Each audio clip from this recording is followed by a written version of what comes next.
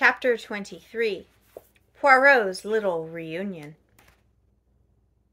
"And now," said Caroline, rising, "that child is coming upstairs to lie down.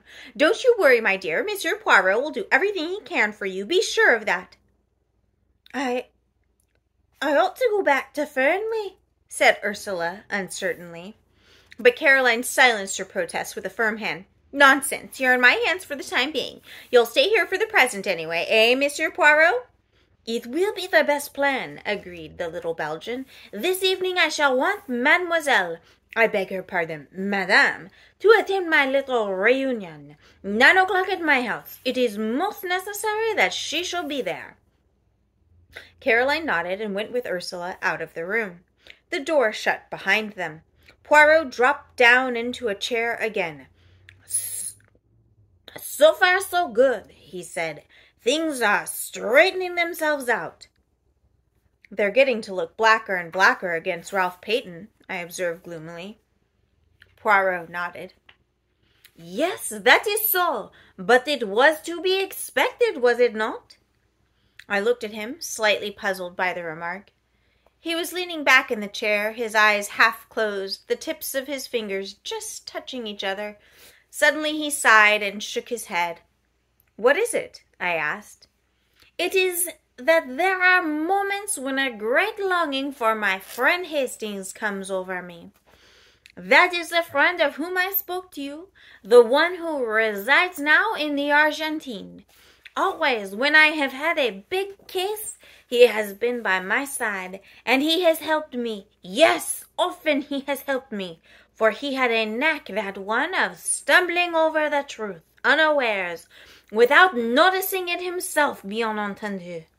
At times he has said something particularly foolish, and behold, that foolish remark has revealed the truth to me. And then, too, it was his practice to keep a written record of the cases that proved interesting." I gave a slightly embarrassed cough. "As far as that goes," I began, and then stopped. Poirot sat upright in his chair. His eyes sparkled. "But yes, what is that you would say?" "Well, as a matter of fact, I've read some of Captain Hastings' narratives, and I thought, why not try my hand at something of the same kind? Seemed a pity not to. Unique opportunity. Probably the only time I'll be mixed up with anything of this kind." I felt myself getting hotter and hotter, and more incoherent, as I floundered through the above speech. Poirot sprang from his chair. I had a moment's terror that he was going to embrace me French fashion, but mercifully he refrained. "But this is magnificent! You have then written down your impressions of the case as you went along?" I nodded. "Épatant!" cried Poirot. "Let me see them this instant." I was not quite prepared for such a sudden demand. I racked my brains to remember certain details. "I hope you won't mind," I stammered. "I may have been a little, personal now and then." "Oh, I comprehend perfectly. You have referred to me as comic, as perhaps ridiculous now and then. It matters not at all. Hastings, he also was not always polite. Me, I have the mind above such trivialities." Still somewhat doubtful, I rummaged in the drawers of my desk and produced an untidy pile of manuscript, which I handed over to him. With an eye on possible publication in the future, I had divided the work into chapters, and the night before I had brought it up to date with an account of Miss Russell's visit. Poirot had, therefore, 20 chapters. I left him with them. I was obliged to go out to a case at some distance away, and it was past 8 o'clock when I got back, to be greeted with a plate of hot dinner on a tray, and the announcement that Poirot and my sister had supped together at 7:30, and that the former had then gone to my workshop to finish his reading of the manuscript. "I hope, James," said my sister, "that you've been careful in what you say about me in it." My jaw dropped. I had not been careful at all. "Not that it matters very much," said Caroline, reading my expression correctly. "Monsieur Poirot will know what to think. He understands me much better than you do." I went into the workshop. Poirot was sitting by the window. The manuscript lay neatly piled on a chair beside him. He laid his hand on it and spoke. "Eh bien," he said, "I congratulate you on your modesty." "Oh," I said, rather taken aback. "And on your reticence," he added. I said, "Oh," again. "Not so did Hastings write," continued my friend. "On every page, many, many times, was the word I. What he thought, what he did. But you have kept your personality in the background. Only once or twice does it obtrude, in scenes of home life, shall we say?" I blushed a little before the twinkle of his eye. "What do you really think of the stuff?" I asked nervously. "You want my candid opinion?" "Yes." Poirot laid his jesting manner aside. "A very meticulous and accurate account," he said kindly. "You have recorded all the facts faithfully and exactly, though you have shown yourself becomingly reticent as to your own share in them." "And it has helped you?" "Yes. I may say that it has helped me considerably. Come, we must go over to my house and set the stage for my little performance." Caroline was in the hall. I think she hoped that she might be invited to accompany us. Poirot dealt with the situation tactfully. "I should much like to have had you present, mademoiselle," he said regretfully, "but at this juncture it would not be wise. See you, all these people tonight are suspects. Amongst them I shall find the person who killed Mr. Ackroyd." "You really believe that?" I said incredulously. "I see that you do not," said Poirot dryly. "Not yet do you appreciate Hercule Poirot at his true worth." At that minute Ursula came down the staircase. "You are ready, my child," said Poirot. "That is good. We will go to my house together. Mademoiselle Caroline, believe me, I do everything possible to render you service. Good evening." We went off, leaving Caroline rather like a dog who has been refused a walk, standing on the front doorstep, gazing after us. The sitting room at the Larches had been got ready. On the table were various syrups and glasses, also a plate of biscuits. Several chairs had been brought in from the other room. Poirot ran to and fro rearranging things, pulling out a chair here, altering the position of a lamp there, occasionally stooping to straighten one of the mats that covered the floor. He was specially fussing over the lighting.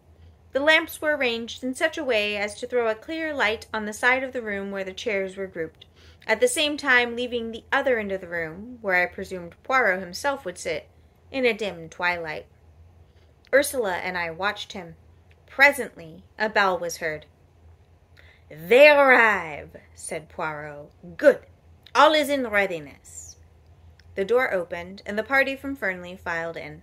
Poirot went forward and greeted Mrs. Ackroyd and Flora. "It is most good of you to come," he said, "and Major Blunt and Mr. Raymond." The secretary was as debonair as ever. "What's the great idea?" he said, laughing. "Some scientific machine? Do we have bands round our wrists which register guilty heartbeats? There is such an invention, isn't there?" "I have read of it, yes," admitted Poirot. "But me, I am old-fashioned. I use the old methods. I work only with the little gray cells. Now, let us begin. But first, I have an announcement to make to you all." He took Ursula's hand and drew her forward. "This lady is Mrs. Ralph Peyton. She was married to Captain Peyton last March." A little shriek burst from Mrs. Ackroyd. "Ralph? Married? Last March? Oh, but it's absurd! How could he be?" She stared at Ursula as though she had never seen her before. "Married to Bourne?" she said. "Really, Monsieur Poirot, I don't believe you." Ursula flushed and began to speak, but Flora forestalled her. Going quickly to the other girl's side, she passed her hand through her arm. "You must not mind our being surprised," she said. You see, we had no idea of such a thing. You and Ralph have kept your secret very well. I am very glad about it." "You are very kind, Miss Ackroyd," said Ursula in a low voice, "and you have every right to be exceedingly angry. Ralph behaved very badly, especially to you." "You needn't worry about that," said Flora, giving her arm a consoling little pat. "Ralph was in a corner and took the only way out. I should probably have done the same in his place. I do think he might have trusted me with the secret, though. I wouldn't have let him down." Poirot rapped gently on a table and cleared his throat significantly. "The board meeting's going to begin," said Flora. "Monsieur Poirot hints that we mustn't talk. But just tell me one thing. Where is Ralph? You must know if anyone does." "But I don't," cried Ursula, almost in a wail. "That's just it, I don't." "Isn't he detained at Liverpool?" asked Raymond. "It said so in the paper." "He is not at Liverpool," said Poirot shortly. "In fact," I remarked, "no one knows where he is." "Except Hercule Poirot, eh?" said Raymond. Poirot replied seriously to the other's banter. "Me, I know everything. Remember that." Geoffrey Raymond lifted his eyebrows. "Everything?" he whistled. "Whew! That's a tall order." "Do you mean to say you can really guess where Ralph Peyton is hiding?" I asked incredulously. "You call it guessing. I call it knowing, my friend." "In Cranchester?" I hazarded. "No," replied Poirot gravely, "not in Cranchester."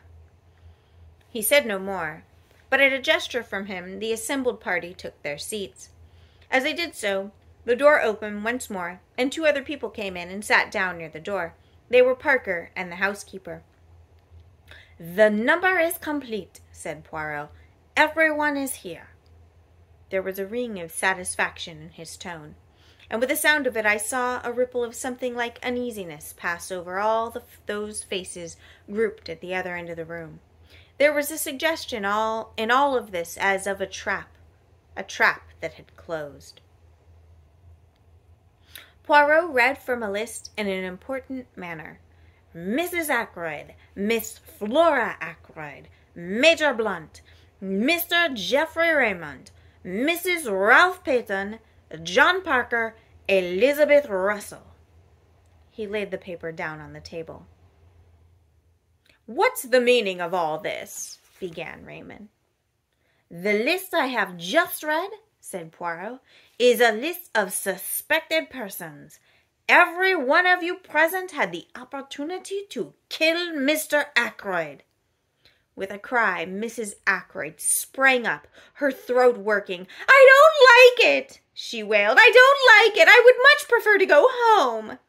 "You cannot go home, madame," said Poirot sternly, "until you have heard what I have to say." He paused a moment, then cleared his throat.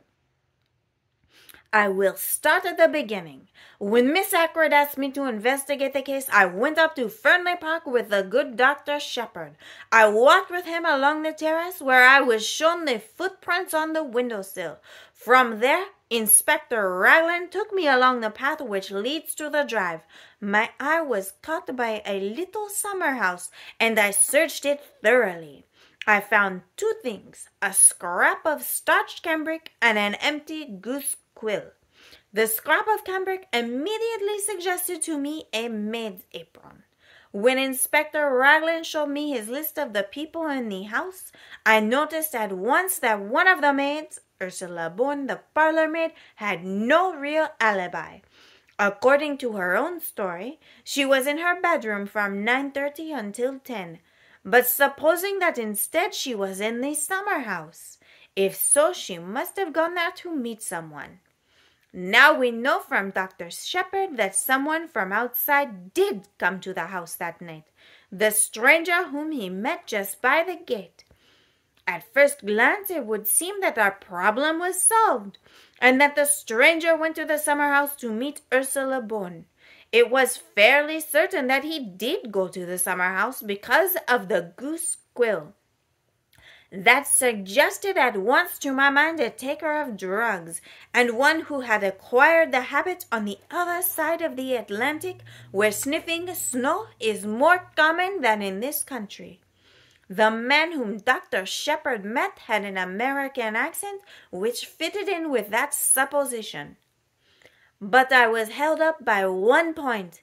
The times did not fit. Ursula Bourne could certainly not have gone to the summer house before 9:30, whereas the man must have got there by a few minutes past 9.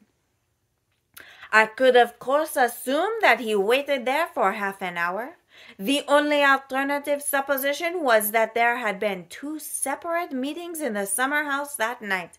Eh bien, as soon as I went into that alternative, I found several significant facts.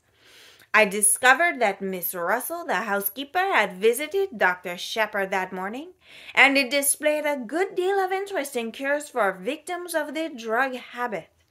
Taking that in conjunction with the goose quill, I assumed that the man in question came to Fernley to meet the housekeeper and not Ursula Bourne.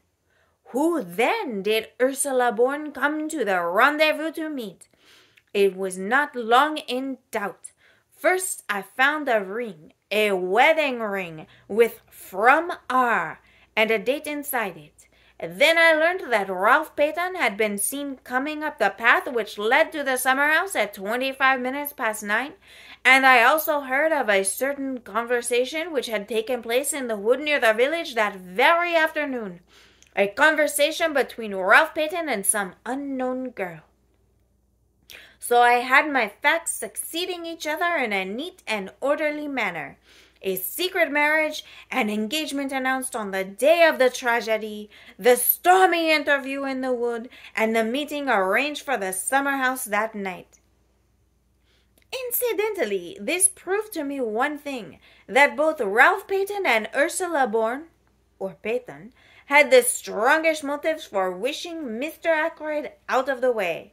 And it also made one other point unexpectedly clear. It could not have been Ralph Peyton who was with Mr. Ackroyd in the study at 9:30. So we come to another and most interesting aspect of the crime. Who was it in the room with Mr. Ackroyd at 9:30? Not Ralph Peyton, who was in the summer house with his wife. Not Charles Kent, who had already left. Who then? I posed my cleverest, my most audacious question. Was anyone with him? Poirot leaned forward and shot the last words triumphantly at us, drawing back afterwards with the air of one who has made a decided hit. Raymond, however, did not seem impressed and lodged a mild protest. I don't know if you're trying to make me out a liar, Mr. Poirot, but the matter does not rest on my evidence alone, except perhaps as to the exact words used. Remember, Major Blunt also heard Mr. Ackroyd talking to someone. He was on the terrace outside and couldn't catch the words clearly, but he distinctly heard the voices. Poirot nodded. I have not forgotten, he said quietly, but Major Blunt was under the impression that it was you to whom Mr. Ackroyd was speaking. For a moment Raymond seemed taken aback. Then he recovered himself. Blunt knows now that he was mistaken, he said. Exactly, agreed the other man. Yet there must have been some reason for his thinking so, mused Poirot. Oh, no. He held up his hand in protest. I know the reason you will give, but it is not enough. We must seek elsewhere. I will put it this way. From the beginning of this case, I have been struck by one thing, the nature of those words which Mr. Raymond overheard. It has been amazing to me that no one has commented on them, has seen anything odd about them. He paused a minute, and then quoted softly. The calls on my purse have been so frequent of late that I fear it is impossible for me to accede to your request. Does nothing strike you as odd about that? I don't think so, said Raymond. He has frequently dictated letters to me. using almost exactly those same words. "Exactly!" cried Poirot. "That is what I seek to arrive at. Would any man use such a phrase in talking to another? Impossible that it should be part of a real conversation. Now, if he had been dictating a letter—" "You mean he was reading a letter aloud," said Raymond slowly. "Even so, he must have been reading to someone." "But why? We have no evidence that there was anyone else in the room. No other voice but Mr. Ackroyd's was heard, remember." "Surely a man wouldn't read letters of that type aloud to himself, not unless he was, well, going barmy." "You have all forgotten one thing," said Poirot softly. "The stranger who called at the house the preceding Wednesday." They all stared at him. "But yes," said Poirot, nodding encouragingly. "On Wednesday. The young man was not of himself important, but the firm he represented interested me very much." "The Dictaphone Company!" gasped Raymond. "I see it now! A dictaphone! That's what you think?" Poirot nodded.